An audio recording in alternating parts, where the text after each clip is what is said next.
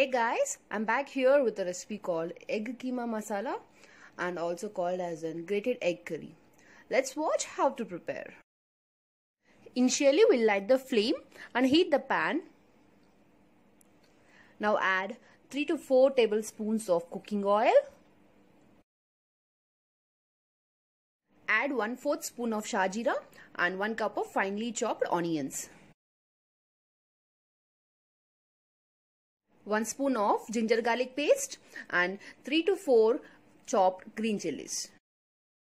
Saute the onions and green chilies for around 2 to 3 minutes and then we'll add 1 cup of tomato puree. Onions are nicely fried. Now we'll add 1 cup of tomato puree. Give it a nice mix.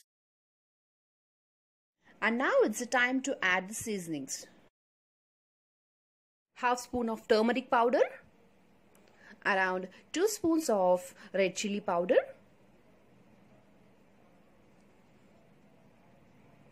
half spoon of cumin powder,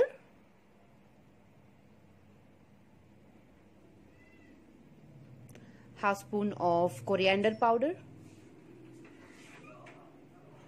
and finally half spoon of garam masala.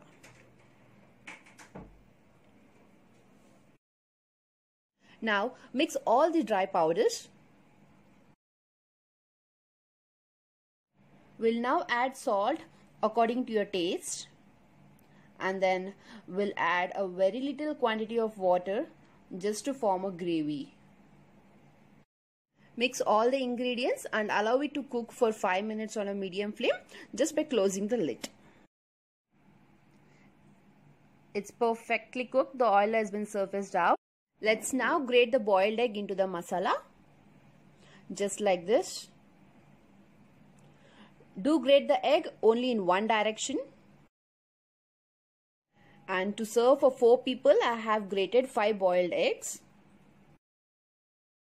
We'll now mix the grated egg with the masala and allow it to cook for 1 minute. And then we'll transfer to a serving bowl. That's it guys, the simple grated egg masala is now ready to serve and serve hot with roti or pulka.